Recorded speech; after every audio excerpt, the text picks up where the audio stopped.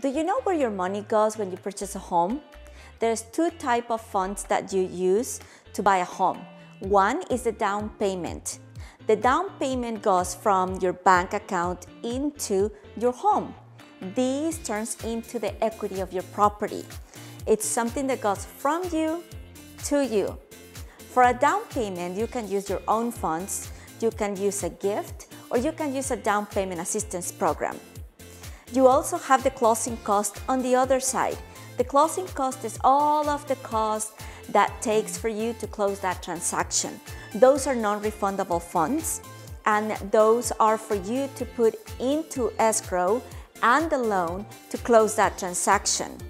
That's the difference between a down payment and closing cost. Now, sometimes people hear that sellers contribute with all closing costs or some of the closing cost. This is not always the case. Remember, it really depends how the market moves, if it's a buyer's or a seller market.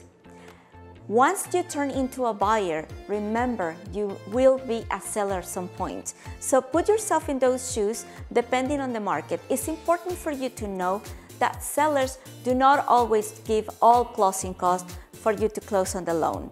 You have to call your agent. They're the experts on that. They're the ones who are going to negotiate that transaction for you. That's why it's so important to have somebody who you can trust. Just the best. You need to come right here for an advice and let you know how much are the funds that you really need to purchase your home, what's your down payment, and what your closing costs are. Give me a call, don't forget.